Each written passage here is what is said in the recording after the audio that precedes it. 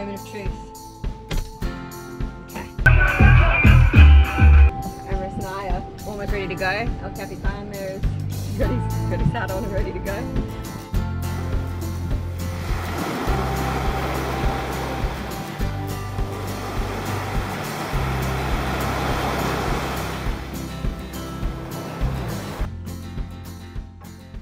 First thing the next morning, I was back to it getting the belt on.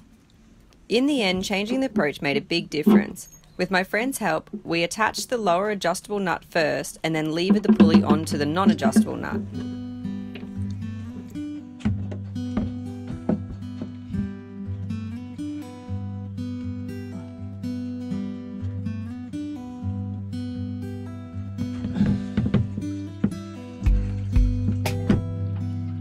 It's on there. It's hot work working on the engine. It's hot work, just anything you're doing inside this boat after 4 a.m. Yeah.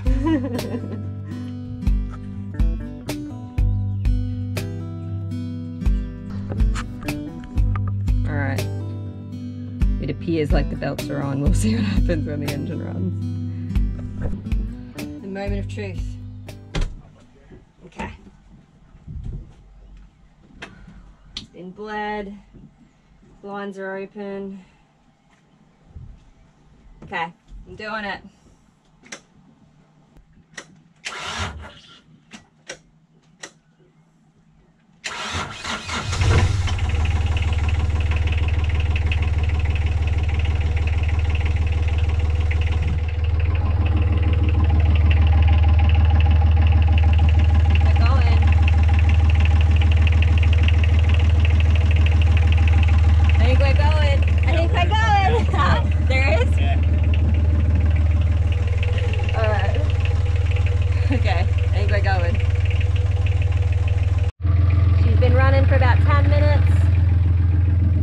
Gonna put her in neutral and give it a bit of a rev.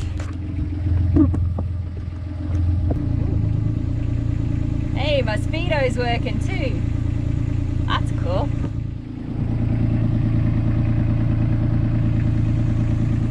Alright.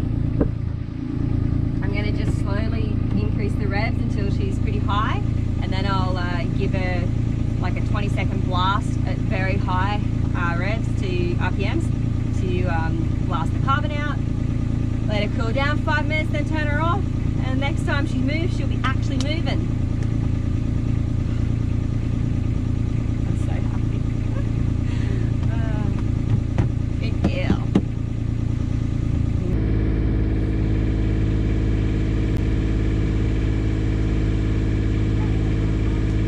It's going.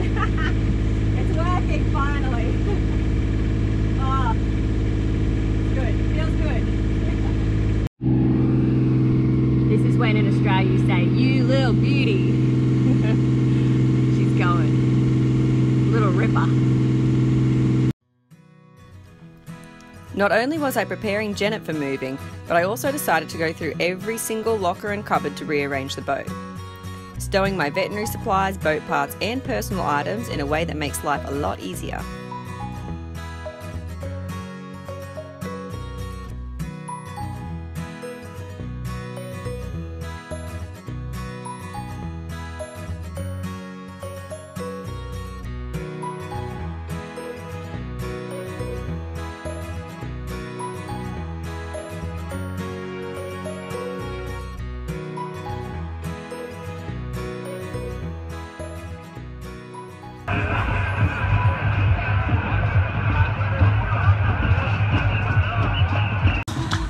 Hey Chuffed crew, so I'm down at Uvita with my friend Emrys, and as you can see it is packed down here for Envision Festival.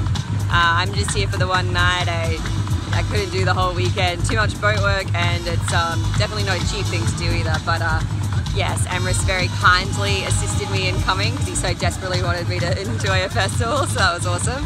And yeah, we're just gonna basically spend a night chilling and partying, and I'll head back to the boat tomorrow for more work, and then they'll be joining me for a sailing trip, so it'll be really cool.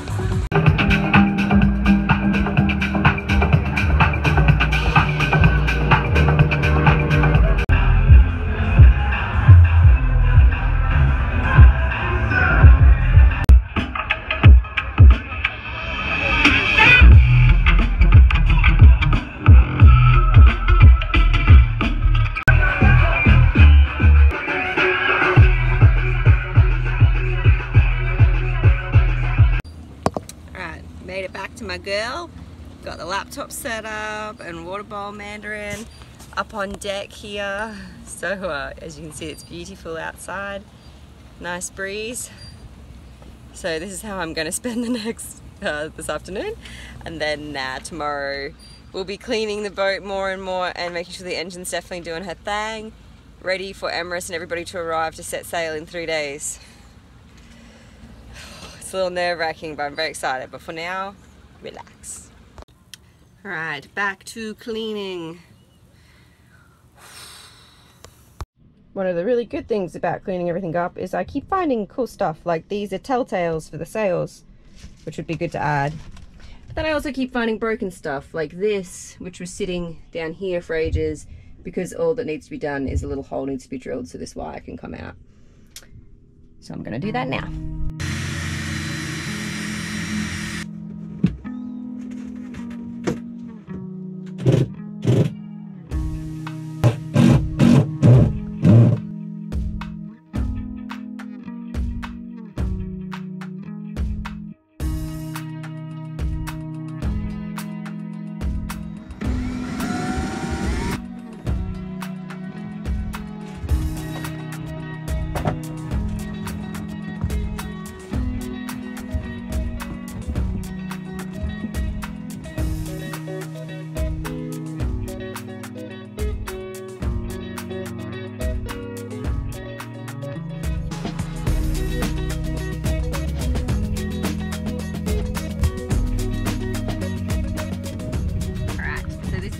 I'm also working on while I'm going through the boat. Let me show you. It is the boat map, aka where all the crap is, and basically it's like a very amazing drawing of Chuffed, as you can see, and then I kind of label where different things have been hidden amongst the boat. So when I finish this process I can neaten it up and highlight it and know where things are.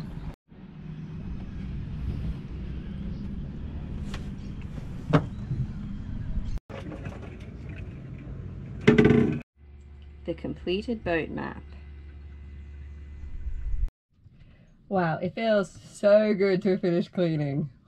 That was like a montage of maybe 5 days of work, but I'd gone through every single cupboard. So sleeping area, food, hanging up, a funny book called Whose Boat Is This Boat? Sorry if you're a Trump fan. I've got all the sailing gear in here. Kitchen's tidy. Camera gear and books and seating area. Nav station all sorted. The bathroom. And people can now sleep in my spare room. And now all I've got to do up here is put some more water in my tanks. Put all the diesel in my tanks. And Emrys arrives this afternoon, so almost there.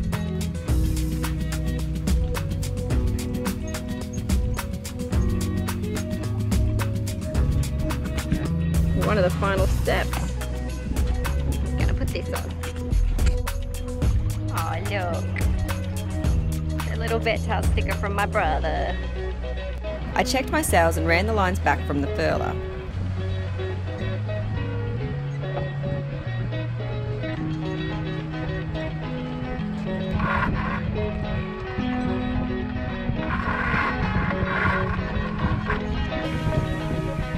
And I had one final task before leaving port. My friend Nastia's dog Chili had been licking his bottom a lot and needed a check over. Oh my gosh, Chili. He knows something bad is going to happen. Oh, I'm sorry, Chili. Hey, my boy. Check. Good boy. On the other side. Good boy. Good boy, Chili. Something coming out, huh? Yeah, and it's kind of, one side was a little bloody, and one side kind of looks a bit infected. I'm just going to check the other side again. Oh my gosh. Why? Well, oh, there we go. We don't really know why some dogs get problems with them. Well done, Chili. I'm sorry, Baba. Okay, crew, we're just going to spend 1 or 2 minutes talking anal glands. So little Chili, my friend's dog, has an anal gland infection. So basically anal glands are two little glands that empty just inside the anus. So if we've got our little anus here of the doggy, the glands are located roughly here and here. And basically dogs have them for scent marking. So in the wild, they're using it to help mark their territory, and gives them, I guess, a distinctive smell. So probably one of the reasons dogs sniff each other's bottoms all the time.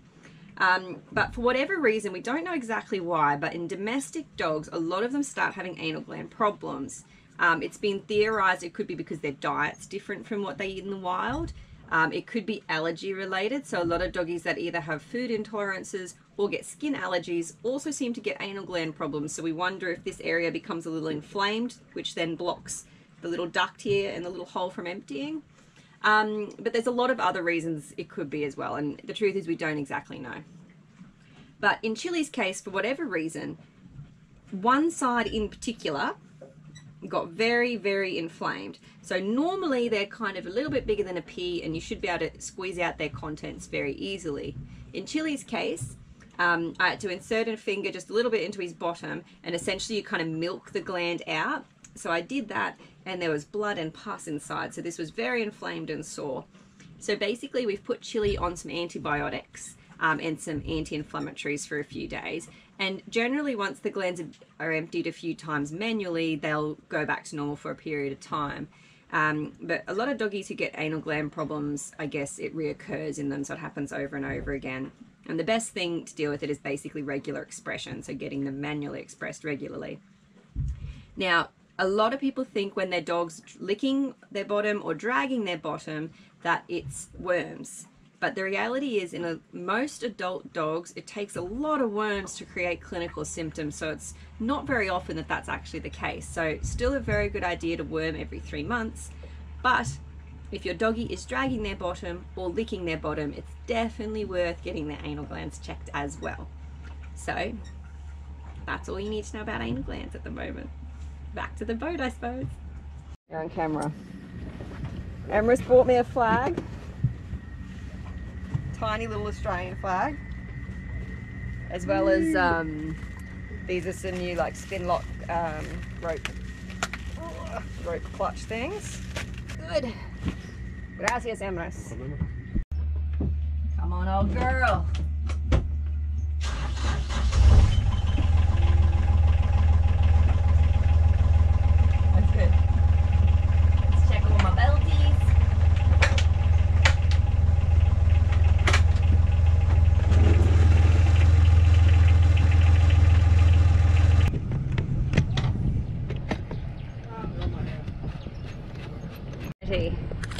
Emrys and I are almost ready to go. El Capitan there's got his hat on and ready to go. So we're basically only going like, it's essentially like 2 nautical miles for a little cruise around the bay here of Golfito to just a little beach island over the other side here. So that's kind of the route on Navionics. Direct, it's only 1 nautical mile, so it'll take all of like half an hour to do a little cruise around the bay. But I'm not putting the sails up, it really is just to check the motor, make sure the shaft seal's turning properly, all of that. And then mañana, tomorrow, we can raise some of these sails hopefully, see what condition they're in. Yes. I think he's trundling along. Yeah. And I think we're basically, I think we're also going against the current, which makes it harder.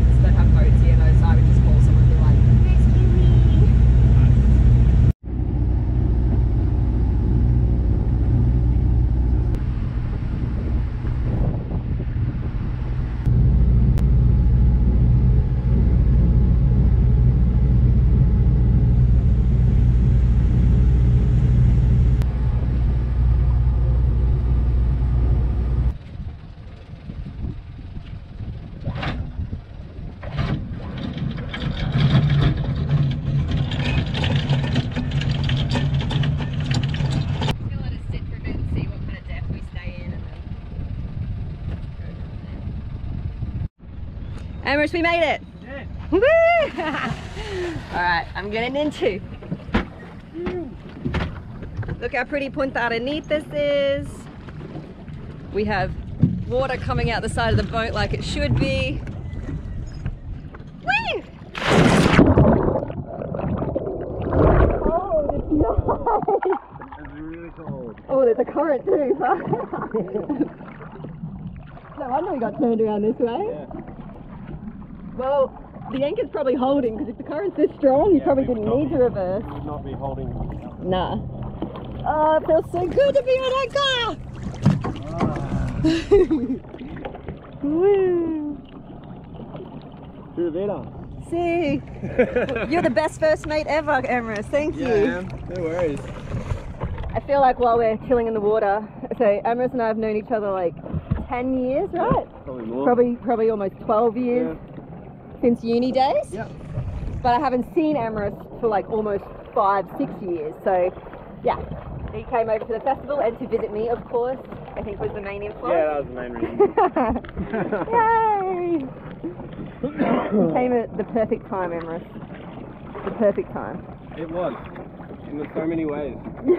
Yeah, for both of us. So just like the whole trip, things just worked out in ways that I don't remember ever. They always do, hey? used to That's be, the yeah. thing. If you let it flow, they work. Yeah.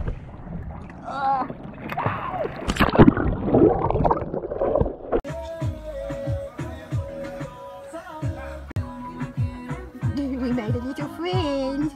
Hello. You like the camera, do you? What is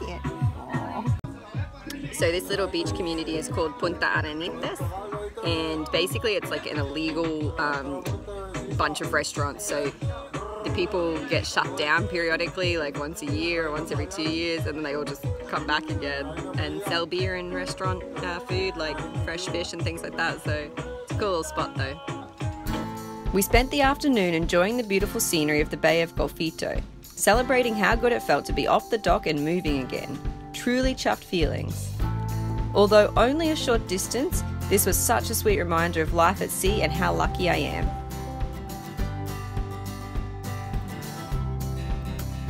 Next episode, we'll go around this little corner of Punta Arenas and into the larger bay of the Golfo Dulce. And hopefully we'll get those sails up. I'd like to say a huge thank you to all my patrons and other supporters. This beautiful sight you're seeing right here and now is made possible from your help. Until next episode, stay chuffed everybody.